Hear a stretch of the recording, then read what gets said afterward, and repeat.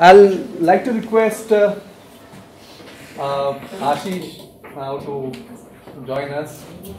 Ashish also, back in the early 80s, when Ashish, late 70s, when Ashish and many others were students in Delhi University, they formed a group called Kalpavriksh and started working on environmental issues.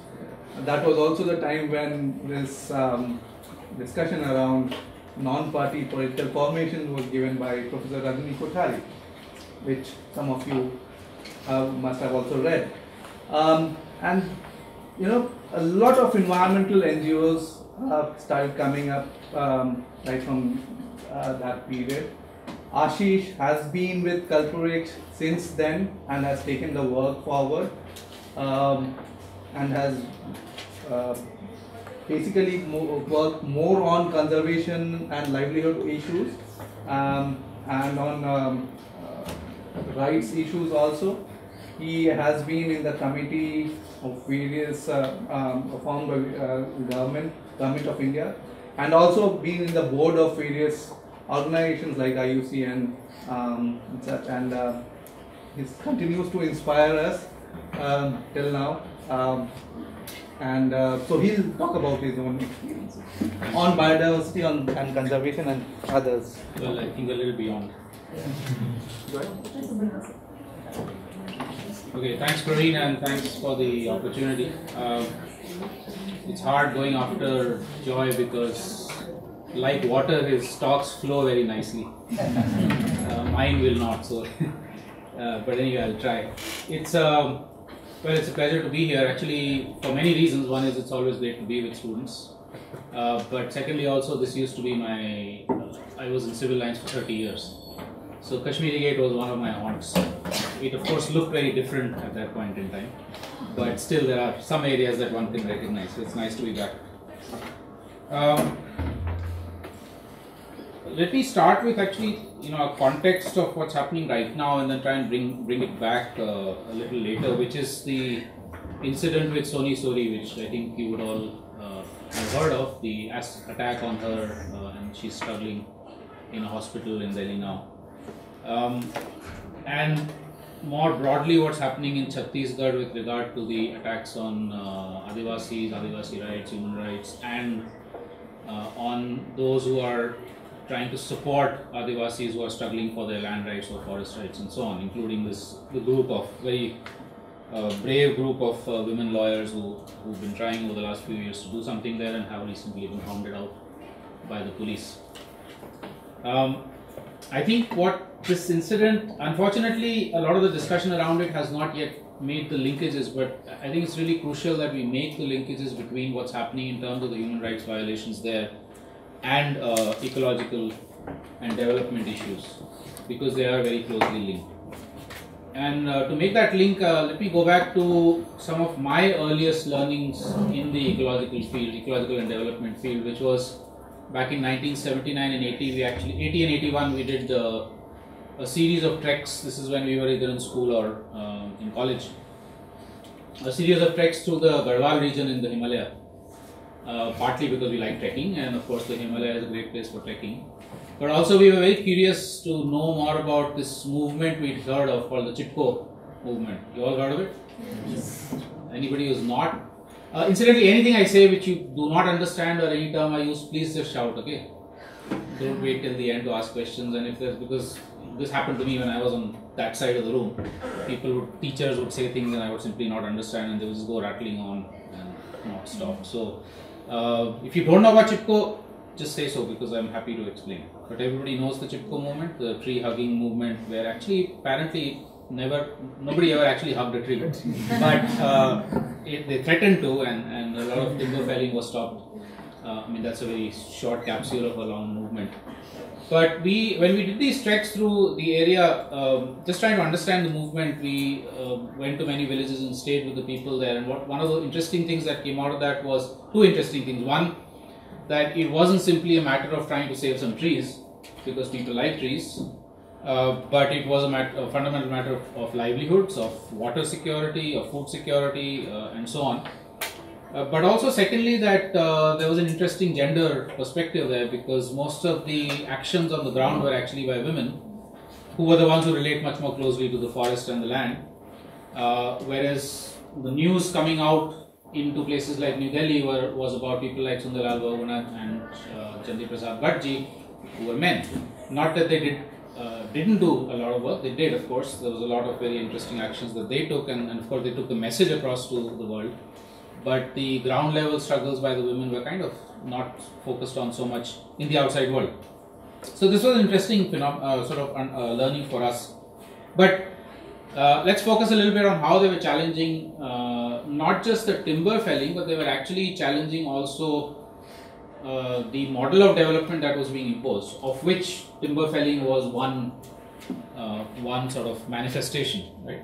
And the earliest actions, in fact, were against timber felling by a sports good manufacturer, cricket bat manufacturer, in fact. So this was kind of, for us, early exposure to people asking questions about development itself. It was not just about saving a few trees and tigers and things like that. The second early exposure for us on that was 1983, when we did a long trek along the Narmada river. Interestingly enough, under a scheme of the Government of India, the Ministry of Sport, Department of Sports, called the Promotion of Adventure Scheme. So we actually got some funding from that, and we walked quite a bit of the length of the river, walked, boated, bussed along the entire length of the river. And part of it was again just to have fun, but part was also to try and understand what was going to happen if a project that we'd heard of at that point of time, the Narmada Valley Development Project, which is 30 large dams coming up in the valley, what would that do to the valley, to the ecosystems, environment and people?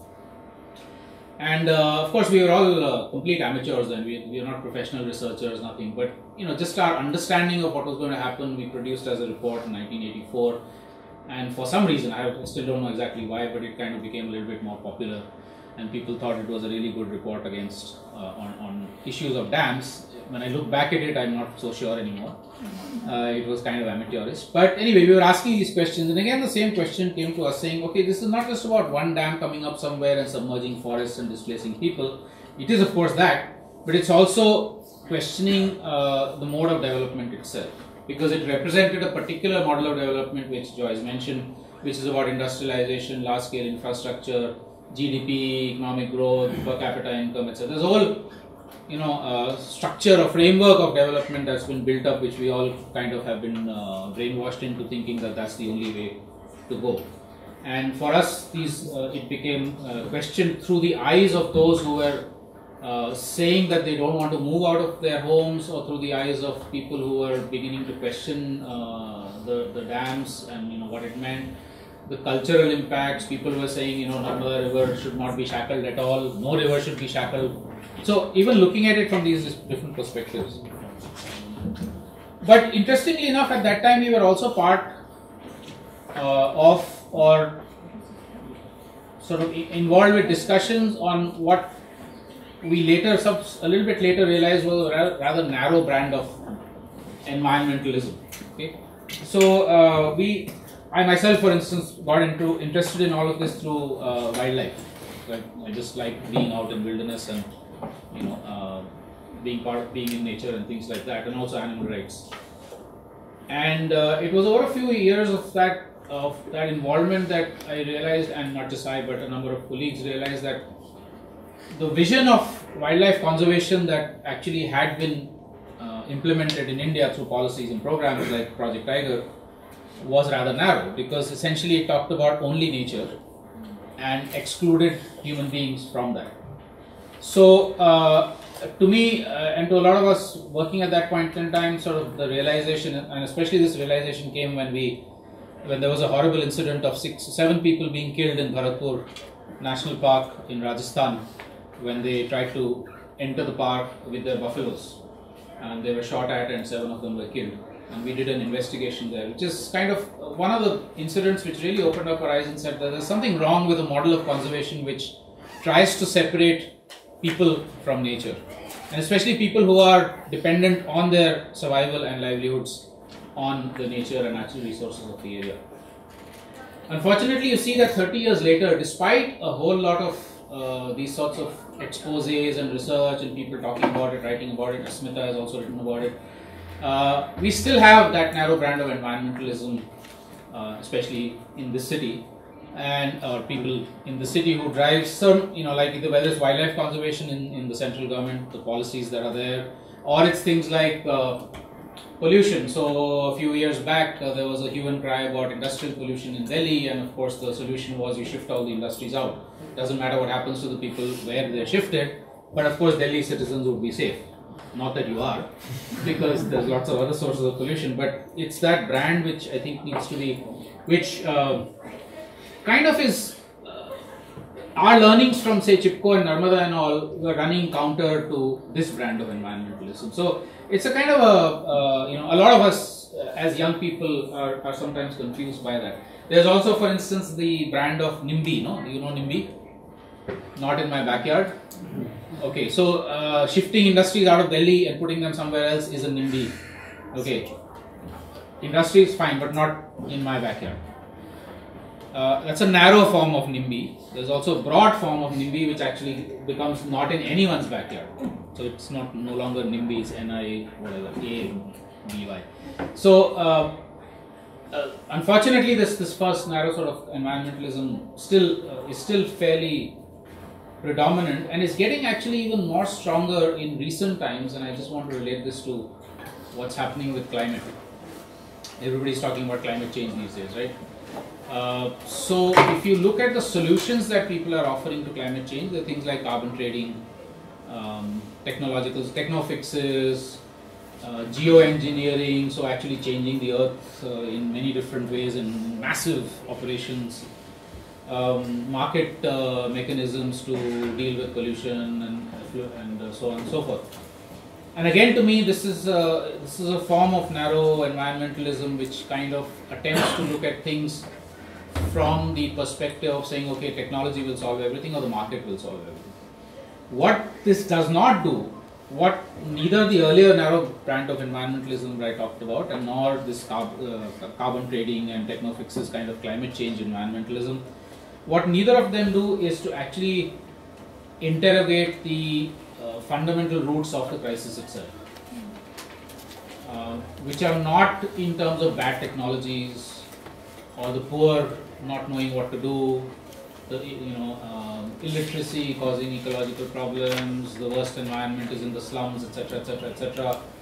The tribals are the ones who are killing off the tigers. I mean, that's a brand of solutionism which actually does not really go fundamentally into why we are in the crises that we are, which is about some of what Joy spoke about, which is that what's our model of development, who is driving it, which are the classes that are driving this model of development or castes, which whether you take capitalism as a fundamental model or you take state-led or state-dominated socialism or socialist industrialization as a model, you actually need to go into that level of analysis to actually figure out what the solutions could be. And why some of these things that are being told to us are really not fundamental solutions. They're not long-term solutions. They're basically just tinkering around a little bit with the system and fooling us into thinking that we're solving the problems. And this includes odd, even numbers stuff. Not that I'm against it, I think it's good, but it's kind of superficial unless you do a whole lot of other things. So then, which brings us back to Chhattisgarh and virtually any other part of the country where struggles are going on, where Adivasis or peasants or fisher communities or others are actually struggling for their land rights or their forest rights, or struggling just to survive, very often against development.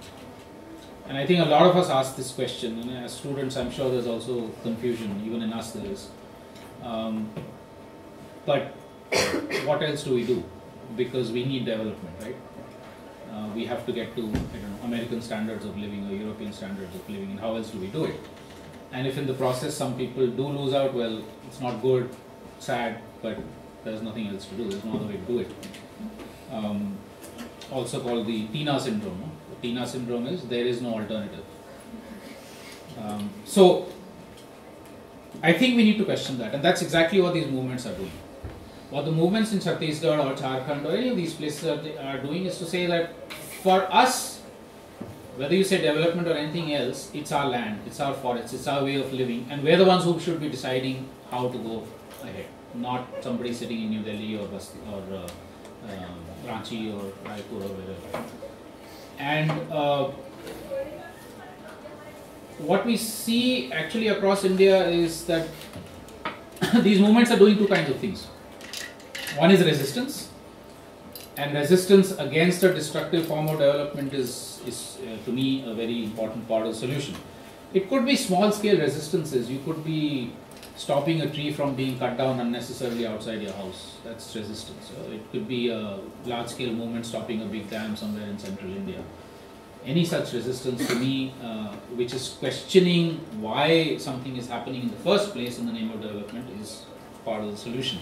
But the second thing these movements, a lot of these movements are also doing is what Joy pointed to, which is the creative alternatives. Saying, yes, okay, there is a water crisis, let's say. How do we solve it without making a big dam somewhere which is going to displace 100,000 people? There is an energy crisis. Certainly, I mean, energy access or energy security is a crisis in many parts of India. 65 years after independence, we still have about 40% or more people who don't have secure energy, electrical energy access, or in many cases even other energy access.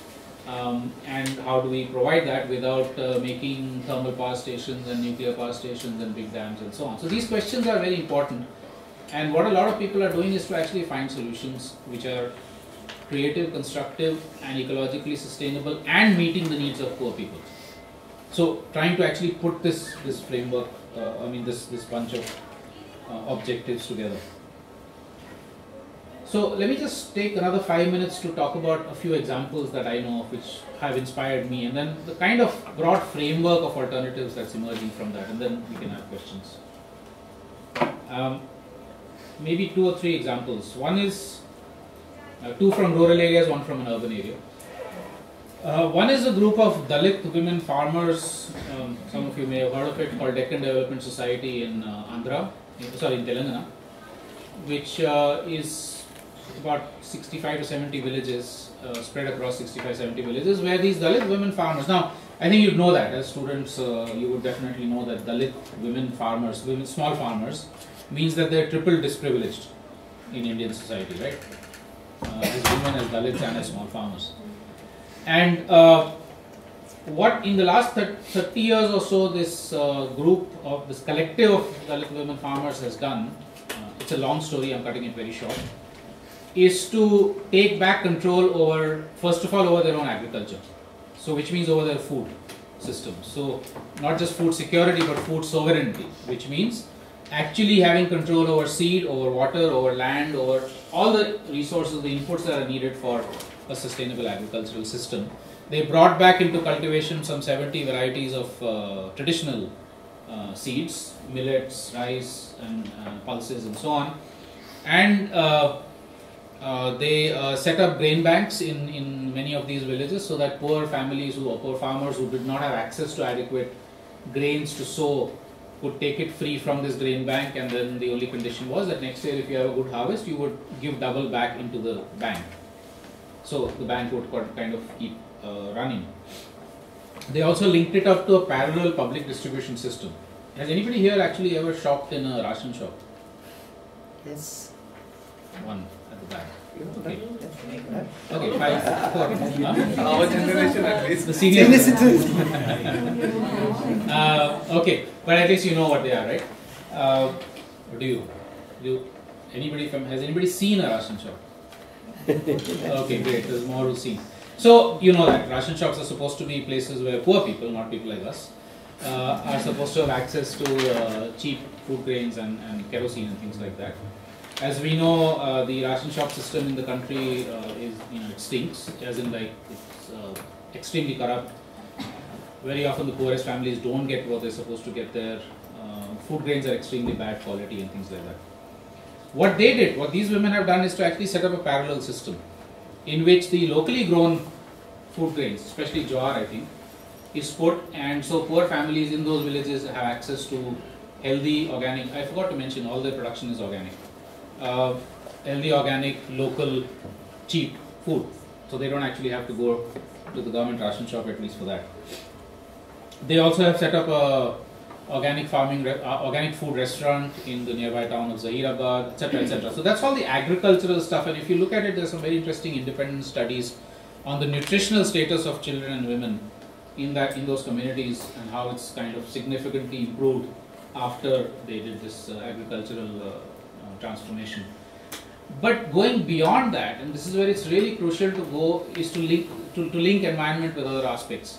Is that they have also now, because the women have got so empowered through this whole process, that they have also started making their own films. They run a community radio which goes out to 150 or 200 villages, where a lot of these programs are actually put out. They run their own small school, and many other things. I mean, they're like sort of, it's an attempt at a more holistic transformation of what was otherwise an extremely marginalized, exploited set of people, Dalit women, small farmers. And the social transformation also that's kind of taken place there in terms of their own status as women and Dalits is also quite remarkable and really worth looking at. The second example, quickly also from rural India, is a place called Mendhalekha in central India, heartland of Naxalite India in Gadchiroli district in Maharashtra. Mendhalekha was involved with a anti-dam struggle 30 years back, and they actually were part of a large Adivasi movement, mobilization against two big dams, both of which were stopped. Those dams were actually never built because they were going to submerge 300 villages and a whole lot of very important forest area.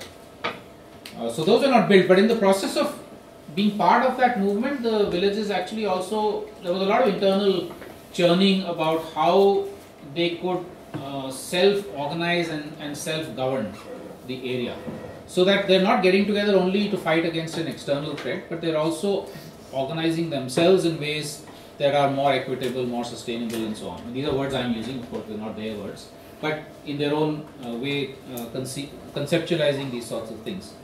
And so this particular village, Mendhalekha, reformulated its Gram Sabha, which is all the residents of the village, including the children also, and said that any decision that is to be taken in the village can only be taken by the entire Gram Sabha.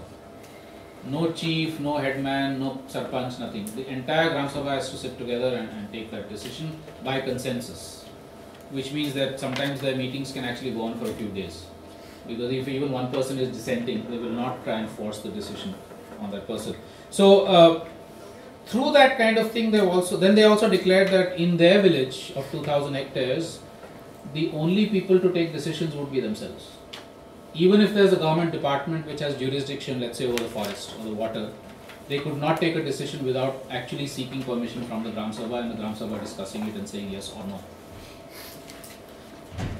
Through that, over the last 30 years, they've actually claimed complete self-governance and self-determination for that area. And they've also protected their forest, about 1,800 hectares of forest. They have recently got full rights to it under this new legislation called the Forest Rights Act.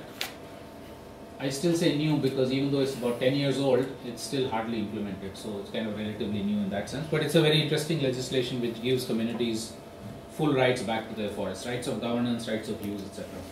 So they claim that. And 2 years back, they also converted all their private agricultural land into the village commons. So there's no private land anymore in that village. They have then been harvesting bamboo from the forest, which earlier used to be taken away by a paper mill. They do their own sustainable harvesting, and through that and other means, they're actually earning income, which goes into a village fund. They now have 3 crore rupees in that village fund. That village fund is used for 100% employment, 100% energy security, 100% water security, and creating new kinds of skills amongst the youth, especially, for instance, things like barefoot engineering, computers, and so on, which would help the village in doing whatever it wants to do. And if some of the youth want to actually move out and do something for a period, then also helps with that. the key principle that that many of us have learned from this particular example and many others like this is the principle of direct democracy, and I'll speak about that in a minute, where people are essentially saying that we are the ones taking decisions, not anybody else for us, at least for our area. The third example quickly is from a city which is from Pune, actually, where I live, which is a union and a cooperative of waste picker women called KKPKP and Swachh. Swachh is the cooperative. And over the last 15 years or so, about 2,000 or 3,000 waste picker women who, again, just like the Dalit women farmers in Telangana, these are also socially ostracized, very bad social conditions, very bad economic conditions, many of them Dalits, etc. Have transformed their situation by unionizing and collectivizing, and through a collective actually negotiating with the civic administration and with households much better pay for what they're doing, segregation of the waste so that they're not handling hazardous waste, they're handling it as little as possible, and even actually now beginning to pressurize companies who produce either hazardous or unrecyclable waste, such as Lay's chips. Those packets cannot be recycled. So these women are actually beginning to challenge the company, saying, why are you producing such products or such packaging, or sanitary napkins which they don't want to handle for obvious reasons. So how about changing the technologies of that? They're challenging Procter and Gamble and others. So they're actually trying to see how do you. It's not just about earning more money from waste. It's also more fundamentally challenging the role of the marginalized in decision making with regard to something as important as waste and of consumption. Eventually, also trying to beginning to look at what sorts of consumption patterns people have which create the waste in the first place that they have to handle. Anyway, in terms of results, over the last 10 years or so, their economic status has significantly improved, so has their social status. All their children are going to school, which they never used to earlier. They have much better access to medical facilities, and much better or much more equal relationships with the households that they deal with, who otherwise would treat them as dirt earlier. So that's the three examples, and there are hundreds more that one can give. Now, quickly in the last 2 minutes to point to what kind of a sort of broad conceptual framework that we think is emerging from this. And this conceptual framework is not something that any of us, Joy or I or anybody, has kind of dreamt it up. It's based on discussions with a whole lot of these movements, which is that if we want a society which does not create these sorts of crises in the first place, what would that look like? Or what would it be? What would be the key principles of that? And we say that there are 5 crucial elements or 5 crucial pillars of this. And there's no necessary hierarchy here, all 5 are equally important. Number 1, ecological sustainability. Obviously, without sustaining the earth, we're not going to sustain ourselves. That's fairly clear to us. And here, let me stop for a minute and ask you a simple question, which kind of I've been asking for the last 20 years now. What's the most important thing in your life? What comes first to mind? Air. Water. So, Joy, you've been affected. Yeah, I'm sure they knew that much before I came. Anything else? Air and water. Okay, air means what? The thing we breathe in. Which is? Air, oxygen. Oxygen. You know where most of your oxygen comes from? Trees? Algae. Go a bit further. Yes. Algae. Yeah. Do you know what kind of algae? The green algae. Yes, and growing where? Is it? Growing where? So on the sea surface, the planktons. Yeah. Okay, so marine algae, I think you're about the 5th or 6th person who's given me a right answer in the last 20 years. Most people don't know this, that 70% of the Earth's oxygen is created by, is given to us by marine algae, small microscopic plants. So the reason I say this is because, look, I mean, if for instance the seas are destroyed, as increasingly we are doing, and it begins to impact the ability of marine algae to produce oxygen, we're all dead at some point or the other, right? So anybody who tells us that environment, theek hai, baad mein dekhenge, first we need to develop and then we'll think about the environment. This is an interesting example. There are many others, of course, that we know of where it's stupid. It's downright stupid to say that we'll think about environment later on. and that first we have to develop. Because without that we're all dead anyway in 2 minutes. Second crucial pillar is economic democracy, which is to say that the current system in which either market forces, which is largely big corporations, or the state dominates our economic lives, has to be fundamentally altered to one in which we as either producers or consumers or both have the control over the economy. Okay. Now, the example I gave you of Deccan Development Society, the Dalit women farmers, they and many others have also done something called producer companies. So the farmers now actually have their own company where they make their products, brand them in a certain way, are able to actually sell them in the market in a way that they get much better produce, because otherwise farmers today are committing suicide because the produce that they make and they put into the market gets them hardly any price. It's the traders and the retailers who are making most of the money.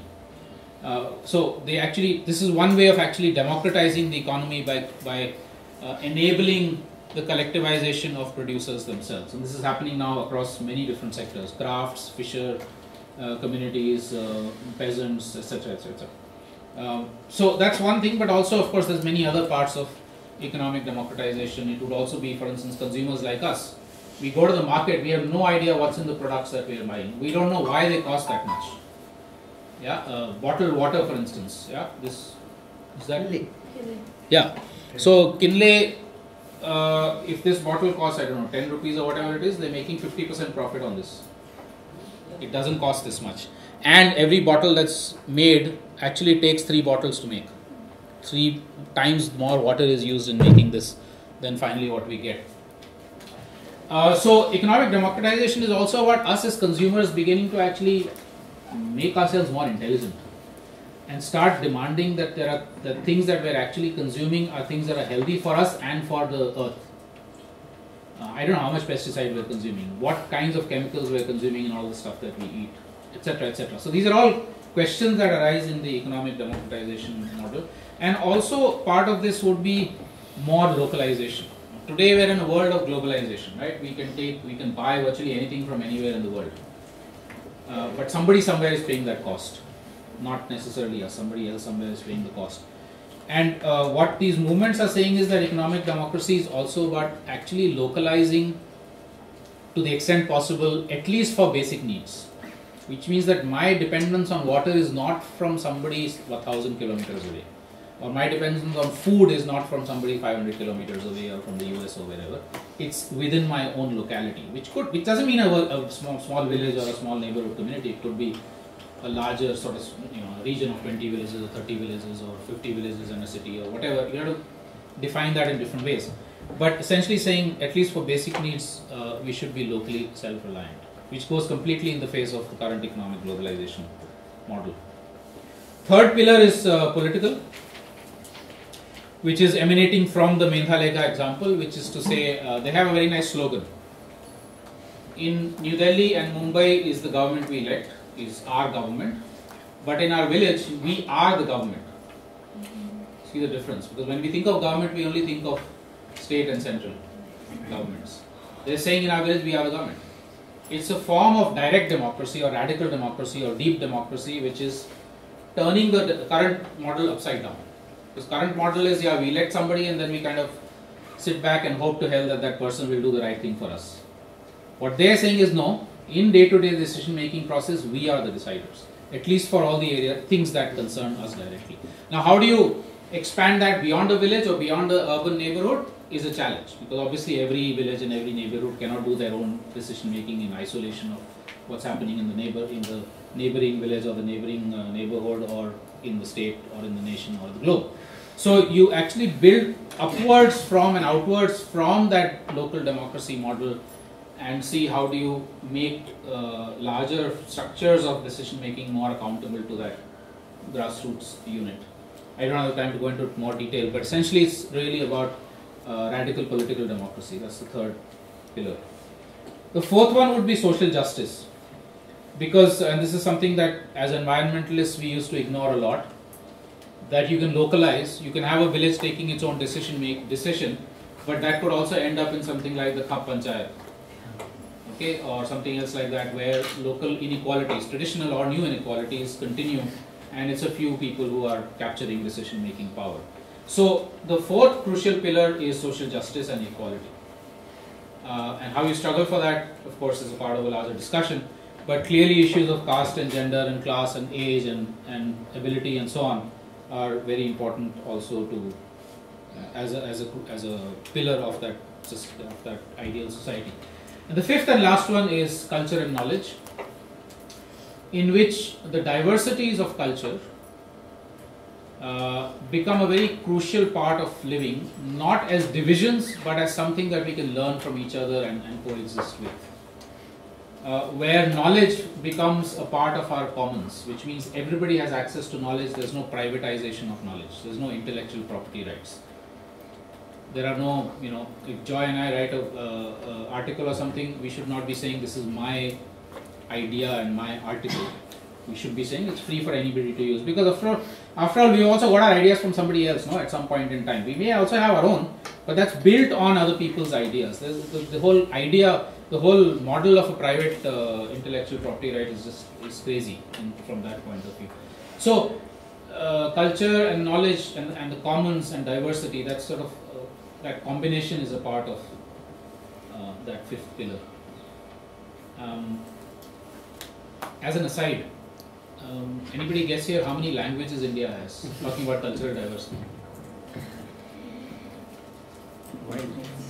How much? Come on, wild guess. Or not so wild guess. 18, 20, what? How many? 2,000 odd including dialect. No, forget dialects. I'm thinking full languages. Full scale languages, no dialects.